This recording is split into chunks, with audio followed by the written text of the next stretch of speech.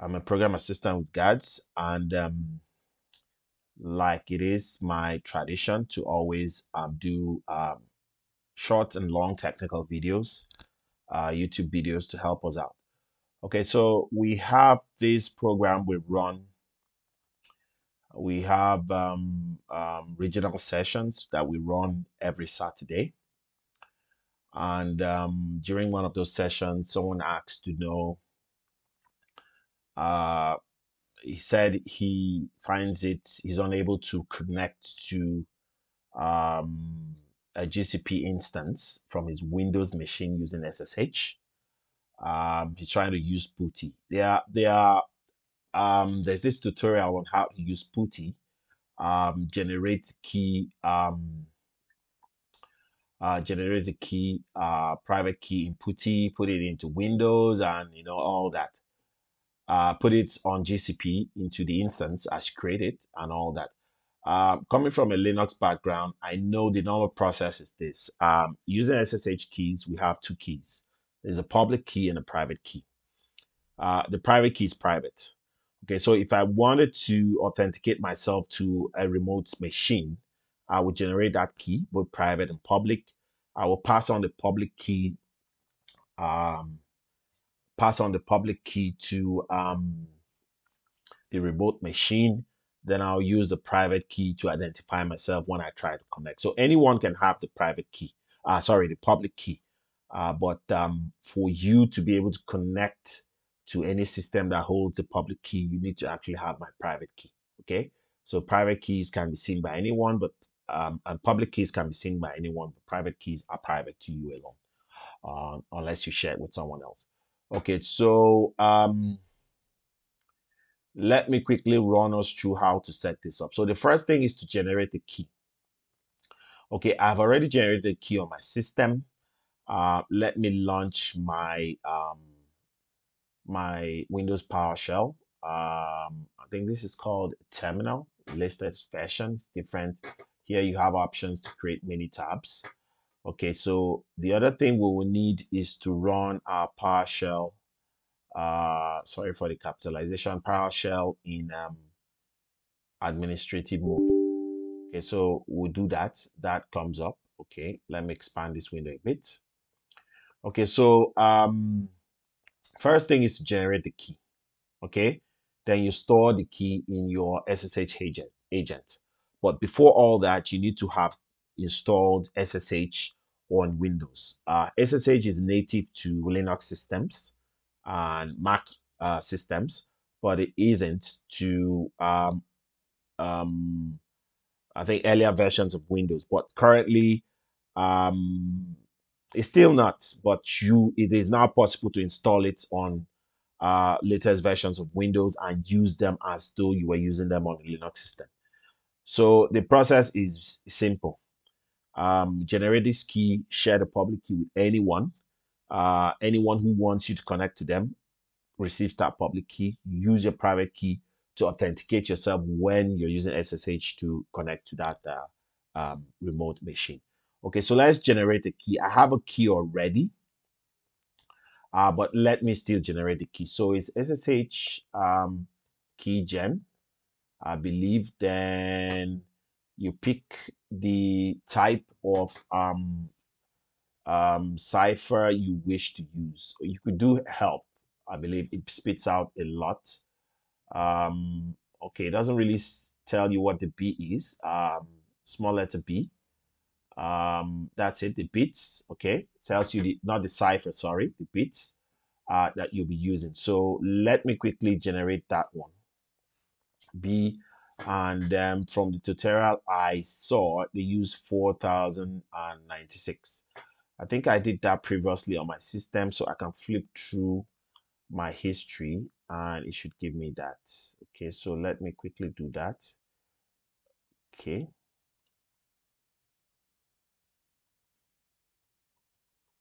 Okay, so let me just give me a moment. Let me quickly flip to that. Okay, so I don't see it. So let me clear my screen first of all. Let me look for I think I had that here. Okay. Okay, so let me close this. Okay, let's go up and see how to generate this key. It's fairly simple. SSH key gen. You can specify the bits. In our case, I want to do that. I think I had, let me not miss out. Perhaps I picked it in the wrong place. Let me go up, back up here. Okay, so the type of key used here is different from what I'm using.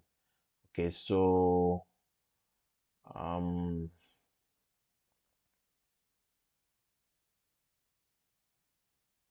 okay, so let me just do that. Let me generate this and bit. Let me do 2048. Okay, let me do that one. All right, so now it asks where do you want this key to actually be stored and what should it be called? The ID underscore RSA at the end is a cipher we're using. We could have used an ED cipher if you wanted to. Windows from the documentation, they use the other one. Okay, so you can still use it. Google Cloud computing engine instances will still accept it. Okay, so let's give it where we would like this to be stored. Windows is not case sensitive, so even if you use lower case letters, it will still do what it needs to do. Okay, it will still find its way. Um, .ssh. Okay, so I'll call it ID underscore RSA underscore demo. Okay, let me call it that. Best practice, you should give a passphrase. Okay, so even if someone gets, it's an extra layer of security. Even if someone gets your private key, they will need to enter that passphrase to be able to use that private key. But I'm doing a demo, so I'm not putting anything. So that's been stored. Okay, so we have a public and a private key, and if we do get child, sorry, get child, um, child, see, sorry, this users this dot ssh. Okay, if you do that, their child, I think I got that wrong. Let me go back. Get content, command content. Okay, let me see. Windows experts, but let me see if I can get that. Okay, still wrong. Access is denied. Okay, it's not. The issue is that access is denied. Okay, permission denied. Okay, so let's do it using our file explorer instead. All right, so if I come down here, hit here, and I go users, that's here, and I do a Kojo, which is me, and I go to SSH, and that's it. Okay, so you see we have several, I had several keys here, they're all there. All right. Okay, so if I were to run that get content, uh, then it would from an administrative PowerShell window, then it should be able to do that. Okay, so we have the key there. So what do we do? Let's go up to, before we go there, let's add this key. There's this agent on your system when you install SSH. It does the work of adding and storing these keys, private keys. Okay, so I'm going to add that key I just created to my agent. When you try to run this agent, it might error, and so that's because the agent isn't running, and there's I think it could be disabled. Okay, default I think is disabled. You have to re-enable it by running this command here. Okay, so in their case here, they set it to automatic. That means it starts up, you know. when your system starts up, but I don't want that to be the case. I want my manual. So you will run this command from administrative window and change this one to whichever one you like. I used manual. Okay. So I want manual means anytime I just run the command SSH agent, it will start up that service. Uh, it will start and then run and then closes after doing what it needs to do. Okay, so I have done that already. So now let me add that key using the SSH add command down here. So let me go up. That service needs to be running so that you can add keys to it. So I'm going to add that key, SSH add. Um, this is the way ENV should be represented, user profile. Okay, that's an environmental variable in Windows that represents a path to you, the user, your own directory on the system. Okay, so the key was called ID underscore RSA demo. Okay, so it's private. If you look here, you see that public keys have the extensions of PUB and the private ones don't. So I'm picking that one and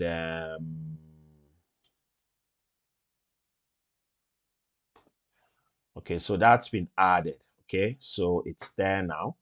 All right, so what do we do next? We need to get the public key. So I'm going to do notepad, still same location, users dot ssh id underscore rsa demo pub. Okay, so if you do this, it opens in my notepad. Now, don't add anything to it. Okay, so it should be one line, just one line. So move to the end of the line and you should see the name. uh um I'll call it an identifier that is used to identify this particular key. Okay, so we're going to be picking the first part of that. Okay, I think I did something. I added, that's not what I'm supposed to do. Okay, it's supposed to be like that. So we are going to pick the first part, which is a kojo in my case, at Udoyen-HP. HP, that's my computer name. And of course, the user is a kojo. Okay, so this is what we'll be picking. Let me highlight that, copy, and then go on to Google Cloud. Let's create an instance here.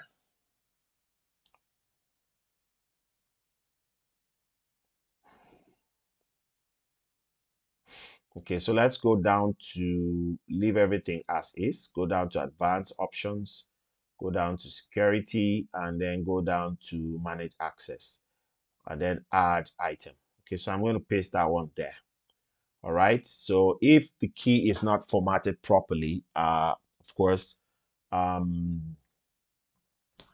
GCP will let you know. Okay, so let's create that one.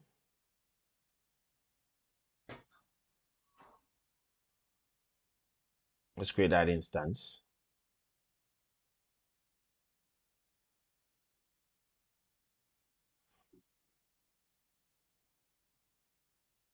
Okay, so meanwhile, we'll come back here. All right, so we're going to SSH into it. So SSH, I there represents identity. Okay, and I'm going to pick RSA demo. That's the private key, and the name is a kojo. Okay, my name on my system, and what's the IP address of my instance. I come here and take the public IP. Okay, copy that and go back and put that here. Okay, and then let's see what happens. Okay, say warning, remote host identity has changed. Please contact your system administrator.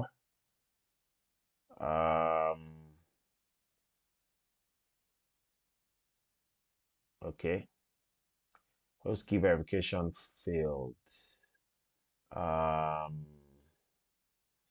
I did this previously, and so I need to. Okay, so let's do this.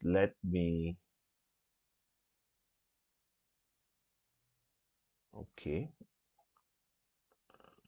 let me go to my directory. Okay, so I added that. Let's see, I did add this key.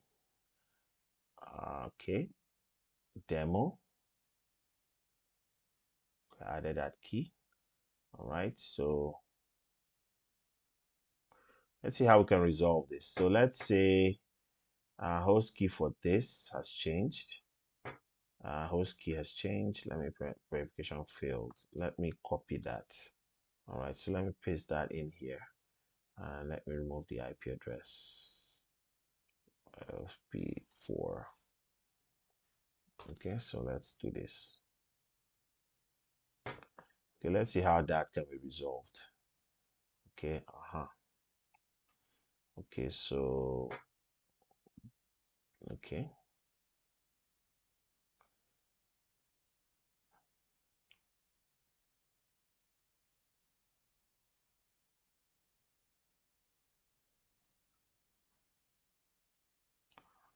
Okay, ask that we redo the key generation. Okay, okay, let me go back. Let's see if there's any other option. Let's see if something that can remain. I'm gonna fix that. Host, here is a simple solution, for example.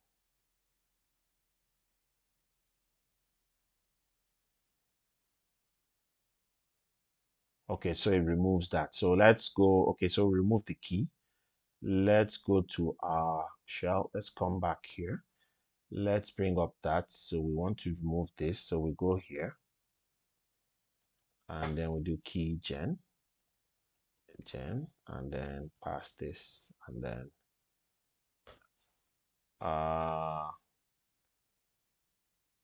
okay, I missed that. So let me put that properly. Okay, so that's gone. Not found, not found, not found. Okay, okay. Original contents retained as this dot old. Okay. Non-host updated. So let's try that again. Let's see what happens. If it complains, then we know we're in trouble. Okay, it doesn't complain. So we remove the other credentials, do yes. And okay, so there we go. So we are now on our application. We can install, let me update it, and then okay. Okay, so let me install something. Let me check if an application is there. Sorry, tmux. Okay, it's not there. So do sudo apt install tmux. Tmux. Okay, okay. All right. So okay, so that's been installed. Let's go back to here. Let's SSH in there and check to see.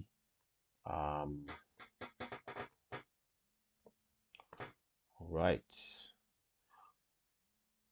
Okay, so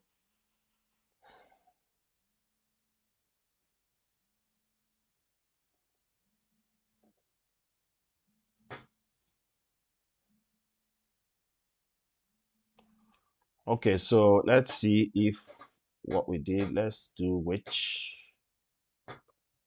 Oh, so that was installed for that user and not for everyone.